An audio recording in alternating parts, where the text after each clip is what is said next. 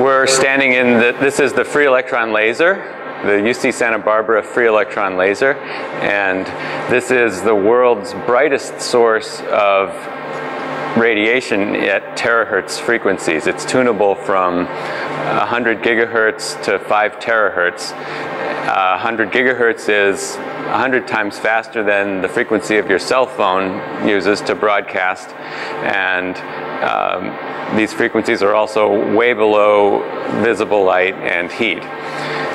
So we need this large apparatus, this free electron laser, to generate the tunable terahertz radiation. And the way it works is that the accelerator in the yellow tank is sort of a Van de Graaff type accelerator. It's like the one that you see when you're in high school. You put your hands on it and it makes your hair stand up. That one generates about 10 kilovolts. This one generates 6 megavolts, 6 million volts. So you can think of it as like a 6 million volt battery. We can tune the voltage on the battery between 2 and 6 megavolts. So that's that big yellow thing in the back. At the top of that, there's a cathode ray. There's a cathode, which is like in an old-fashioned television set. So it's a hot piece of metal, the electrons boil off of it, and then there's a grid that when you pulse it positive, it sucks the electrons off of that cathode.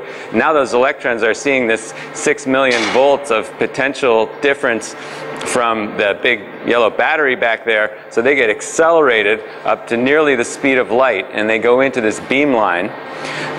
They go around the beamline, bent by the blue dipole magnets and focused by the red quadrupole magnets, and make their way into the undulator. The undulator is the business end of the free electron laser. That's where the intense terahertz radiation gets made, and that intense terahertz radiation is what is ripping the electrons away from the excitons and causing them to recollide, ripping the electrons away from the holes and causing them to recollide. So we need a very powerful source of electromagnetic radiation. That electromagnetic radiation is coming from the undulator.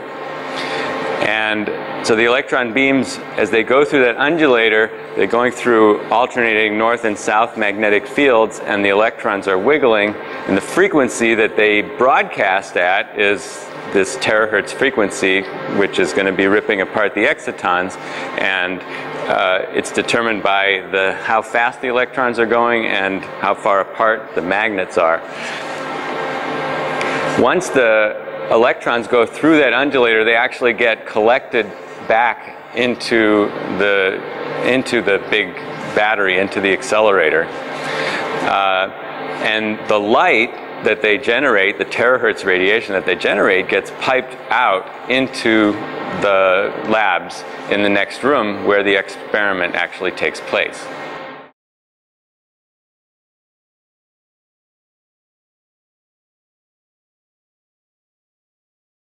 So as Mark Sherwin had told you, that here at UCSB we have free electron lasers, the brightest sorts of terahertz radiation essentially in the world. And so we're using this bright terahertz source to create recollisions between electrons and holes in semiconductors. And to do that, we need to create the electron-hole pairs, the excitons, using a near-infrared laser. That's over here on the left.